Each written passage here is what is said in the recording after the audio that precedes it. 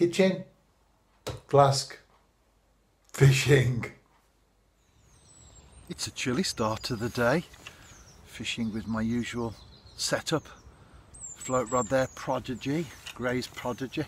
And getting tangled in the undergrowth while I'm showing you that. That's a Shimano 3500 reel. And before I come to the float, work backwards as it were. It's a size 14 Drennan Super Specialist hook.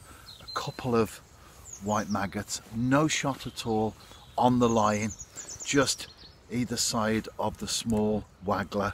So the small pool that I'm on, the bait will sink naturally. And there's a little bit of weed on the bottom, not too much, it is winter, not too much, but still weed there.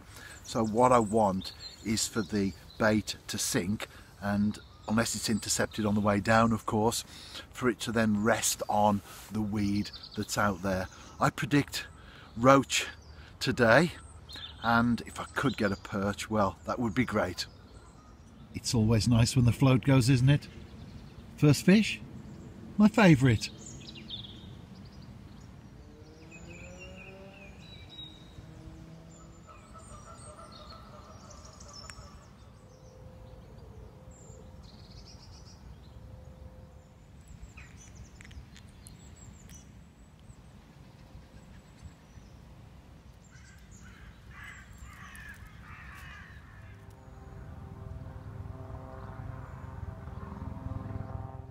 As soon as I sat down to record, who jumps up on the sofa with me? Dilwyn, our Bedlington Terrier.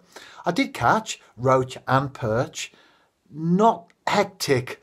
I would describe it as more of a trickle of fish rather than anything else. And of course you don't know on some of these places that I'm on whether there's a pike in the swim or it was just a slow morning anyway. A nice hour and a bit there. Certainly enjoyed that.